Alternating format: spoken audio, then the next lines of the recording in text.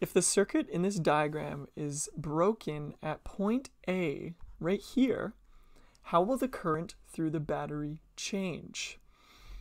So in this circuit, we have 3 resistors that are in parallel with one another. And we're asked if the circuit is broken here, which effectively removes the 3rd resistor from the circuit, how is the current going to change through the battery? Well, there's a couple pieces of information that we know that we can use to help figure this out. The first is that resistors that are in parallel are related through the relationship 1 over RT, or the total resistance, or the equivalent resistance, is equal to 1 over the resistors that are in parallel added together. So if we think about all 3 of our resistors in our circuit now, this is the equation that describes them. There's another thing that we know. We are looking to determine how the current is going to change across the battery.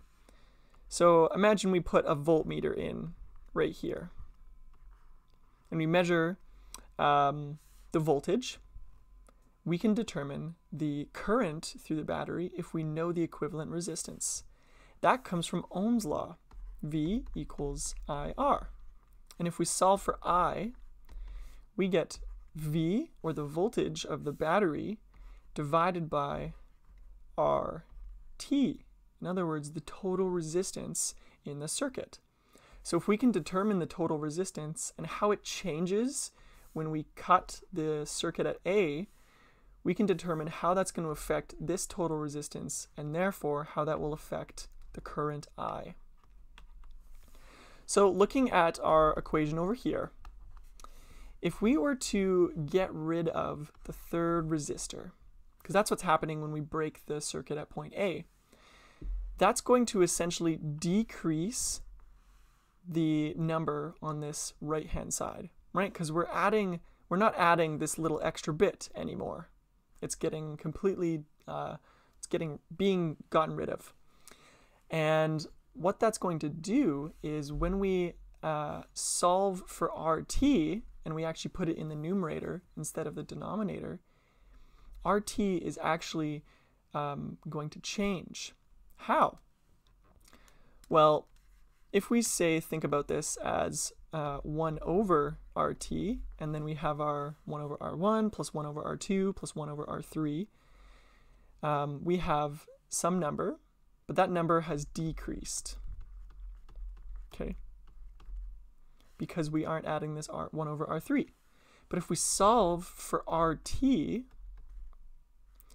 then we have to put the 1 over the decreased number, which is just a smaller number, in the denominator. And if this number is smaller, then what that means is RT is actually going to increase, right? If we have a smaller number in the denominator, it means that RT is going to increase.